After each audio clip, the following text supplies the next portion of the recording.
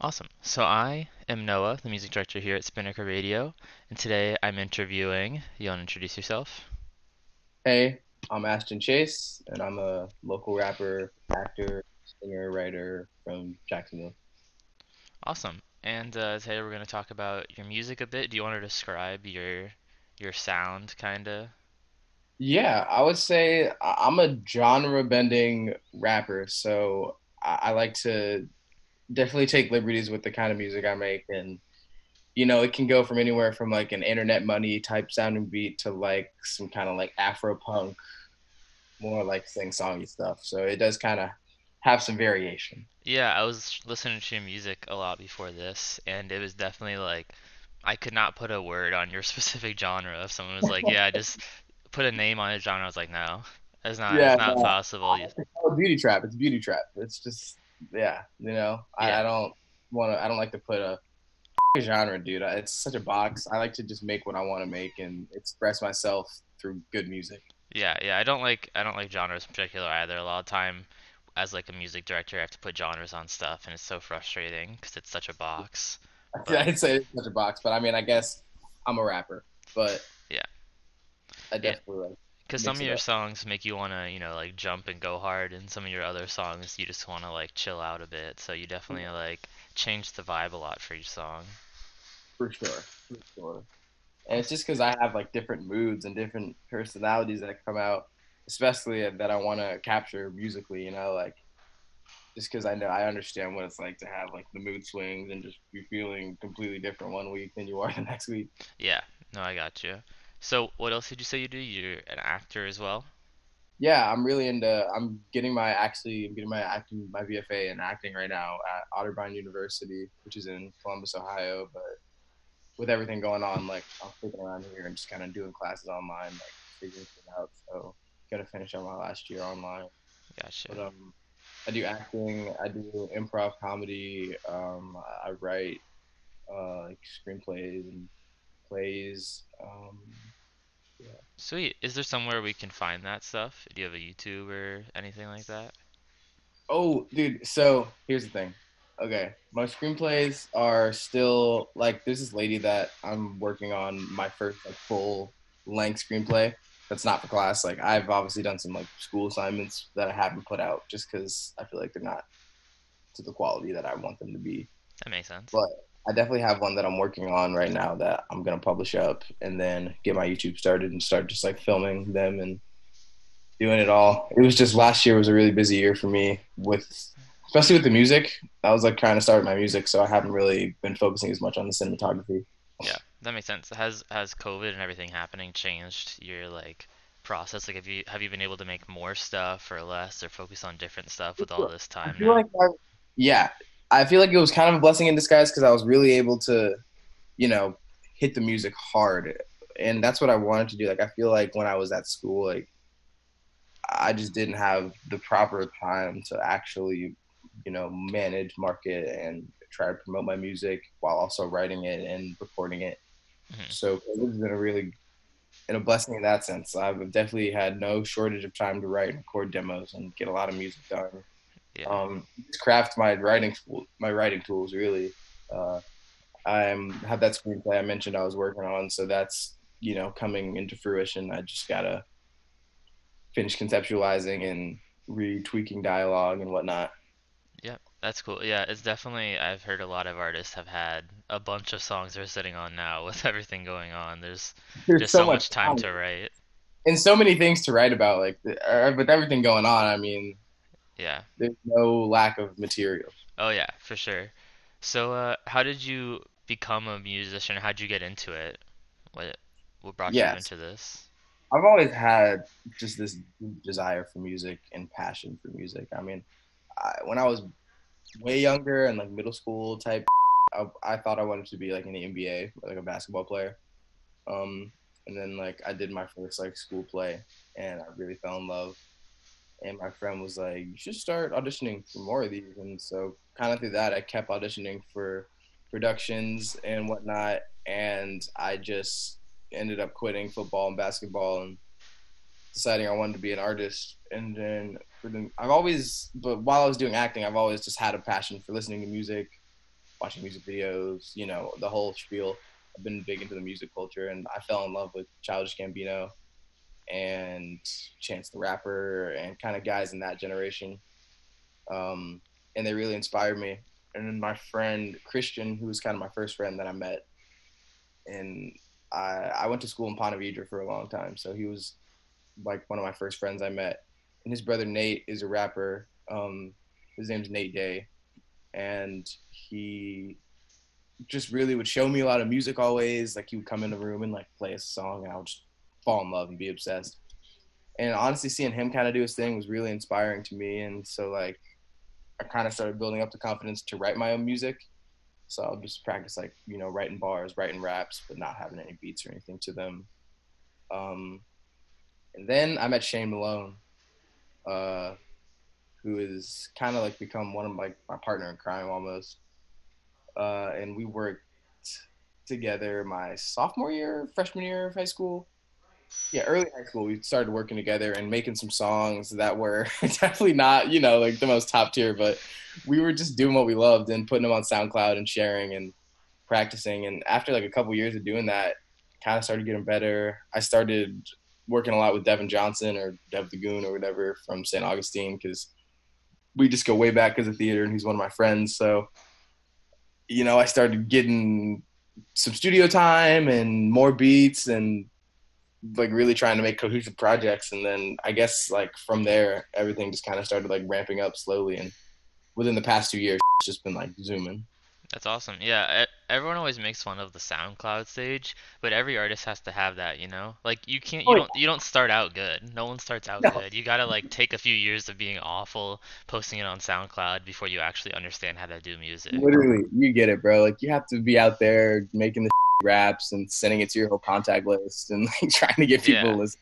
you gotta be bad. It's funny that you mentioned Childish Gambino because I was talking to my girlfriend about your music, I was like, that's like the first artist I got the vibe of because like he does a lot of like the rap, but also like some R&B chill stuff mixed Right. around. And that's like Right. kind of the feel I got from your music, where it's like sometimes it's like rap that makes you angry, and sometimes it's like stuff that really is just chill R&B, like hip hop kind of stuff.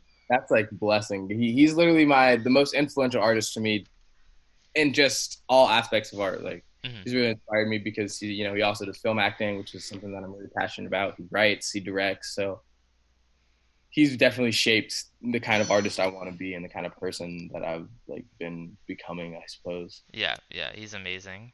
So, how long have you lived in Jacksonville?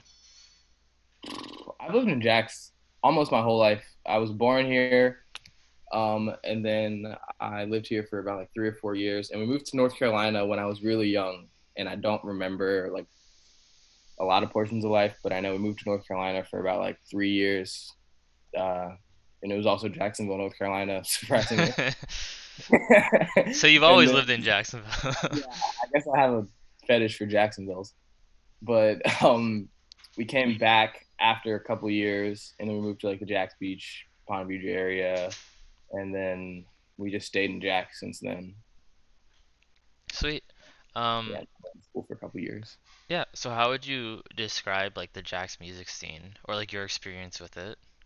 So I think I'm still pretty new and fresh into the Jax scene because like when I really started the brunt of like my music, I feel like I was in Columbus primarily, but like all my friends were in Jackson, the people listening were in Jax, but I wasn't necessarily like making all the in-person connections with the other artists and stuff as quickly as I would have liked to been. But Mm, now since I've been here, I feel like I'm kind of emerging a bit more into the scene, and I think the Jax scene is really one of the most special ones because there's so much raw underground talent, and there's so many people that are doing it because of the art, because they love the art and they have a message they want to spread or a story they want to tell, not necessarily because they want to make money, which obviously everyone wants to make money too. But like, you run into artists like the Black Toilet or like Wreaking Havoc that are out here producing for up and coming underground rappers for free just because we like each other's style and flow and we bounce off of each other, and